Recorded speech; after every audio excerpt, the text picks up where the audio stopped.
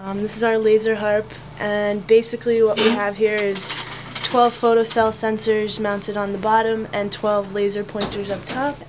On the front we have 3 different scale selectors. We have a major scale, a blues scale, and a chromatic scale, and then we have 3 sequences that are programmed in. We have a blues sequence, Mary Had a Little Lamb, and Heart and Soul. The power switch, the potentiometer here controls volume. We have this foot pedal controlling FM frequency amount. We have an octave up and octave down switch, and the sequence start and stop button. On the right side we have controlling LFO, and on the right sustain, or note duration. So this is no LFO.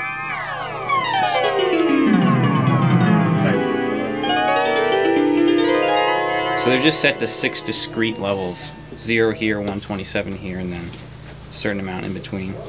And this is the sustain, so this is the shortest note duration you can have. And this is the longest.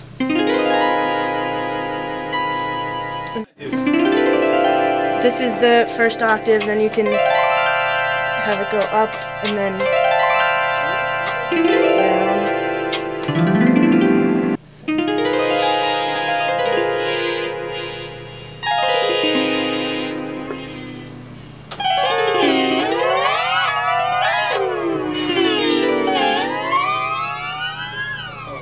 So in the patch we have programmed in pitch bend.